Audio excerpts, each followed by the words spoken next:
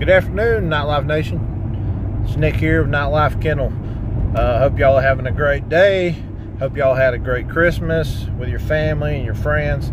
It is December 28th. I am headed down to South Carolina to meet up with my buddy Tommy Lanning. As I mentioned in the video before about the big announcement, I have decided to go ahead and start with a fresh pup and train. The goal with this is I have not had a good female dog in a long time.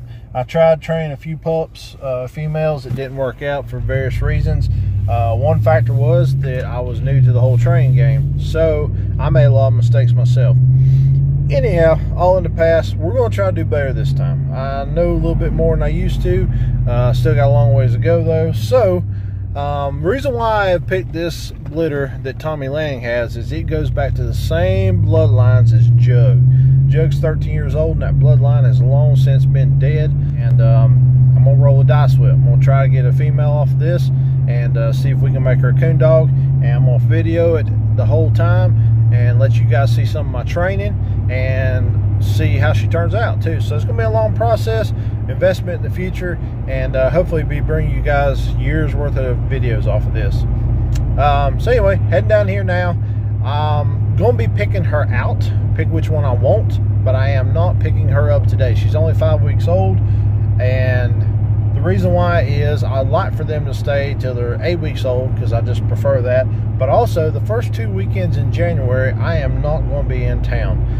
Got a couple things I'm going to do, a couple of little announcements for you guys. The first weekend in January, I will be at the Grand American Coon Hunt in Orangeburg, South Carolina. I'm not a competition hunter, so I will not be hunting in it, but I will be at the Sport Dog booth with my buddy Kim Bishop. He runs the booth for Sport Dog, and I help him out from time to time. So I'll be by there. So if you're a member of the Nite Life Nation, you watch my videos, you like my content, and you're at the Grand American, please come by the Sport Dog brand booth, say hello, shake my hand. I want to meet you. I want to know what you think of my videos, and if you guys enjoy them, so you can chit chat a little bit a while, and you can sit with us, talk to us. We'll talk coon hunting a little bit, and I can meet you guys because I really appreciate everybody that joins on and watches these videos. Second weekend of January, I'm actually, hopefully, cross your fingers, it could fall through, but as of right now, we are heading back to Land Between the Lakes in Kentucky. Should be me and Patrick and Kim heading there, maybe some other people, I don't know. But anyway, we're going to head up there. We're going to get us about 3 good nights of coon hunting in, hopefully get you guys some more coon hunting footage of North Carolina boys heading to Kentucky, trying to keep up with you Kentucky coon hunters. So I know you guys have got some great dogs up there, some good coon hunters, and you got a lot of good coon hunting land, so we're just want a little piece of your pie. But go head up there second week in January. Then when I get back, third weekend in January, somewhere after the 15th, I will be heading back down to Tommy's to pick up the female. Reason why I'm going to make this video also is between now and when I pick her up middle of January, I want you guys to suggest names for this female. I've got a pretty good idea of a name for her.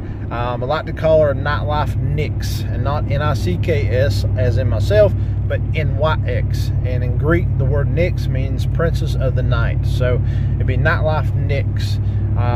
That's what I'm leaning towards, but I want you guys to leave suggestions of names yourself. My only criteria is I want it to be one syllable, like Hyde and Jug, Nyx, stuff like that.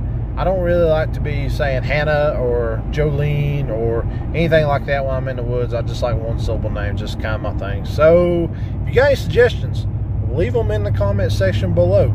That way, between now and then when I pick out the dog, if I see a name I like better than the one I got picked out, maybe the one I go with. So then you can say you named my dog for me. But I appreciate you guys tuning in. Heading down here to South Carolina to see Tommy now. I'll let y'all skip the long ride down here, and when we get there, we'll do the interview, and you can get to see some pups. So a lot of fun. Appreciate you guys. Have a good day.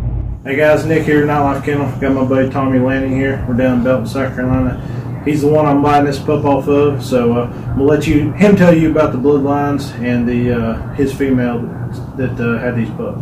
My female name's Roxy. She's out of Kentucky River Rowdy. Rowdy has probably been dead, I don't know, a good 20 years or so. She was a semen pup. Doug Bowers and Cleo Bowers had the pups. and I was able to get one about 5 years ago. Roxy's been a nice hound for me. She's currently got a second place win. I'm gonna make her a night champion after these pups are weaned off of her. I quit hunting her about a year ago because I was pushing a young male that got ran over.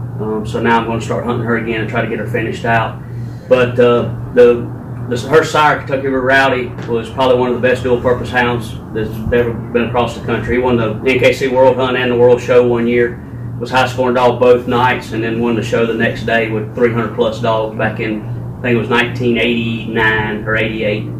But so then Doug and them also had another straw semen off of Rowdy that they bought a House's Lipper female off of. She was directly off of semen off of Lipper, and they took the Rowdy semen and bred it to the Lipper semen female, which produced Texas.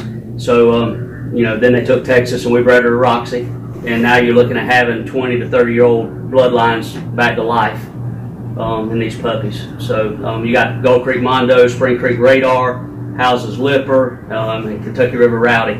A lot of people don't realize it, but the Buck Creek Drum bloodline actually originated with Kentucky River Rock, who is Kentucky River Rowdy's daddy. So a lot of you Buck Creek guys, if y'all love Buck Creek Drum bloodlines, you can't get any closer to what I got here today.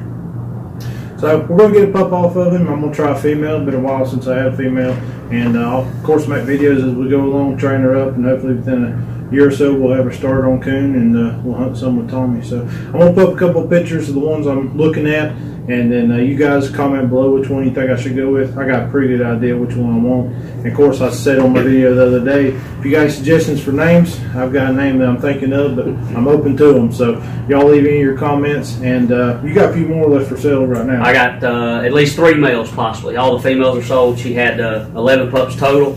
I lost 1, and I got 6 males, 4 females. All the females are gone, and I may have three males left is what it looks like I'm going to have left. Okay, today's the 28th of December. I'm going to have this video up within a day or two. And if you're interested in one of these pups, I've got a picture I'm going to put up of all of them. Message me or leave it in the comments, and I'll get you in touch with Tommy, and you can talk to him about them. So, Tommy, I appreciate it, buddy. Thanks, sir. Thank you. Appreciate it.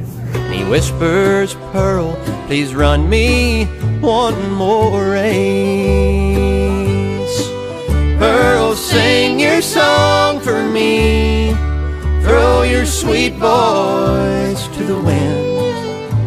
That music makes me shiver to the bone. When I hear the holler ringing, I know you're singing just for me. And it's then I don't feel so all alone. For a while I don't feel so all alone.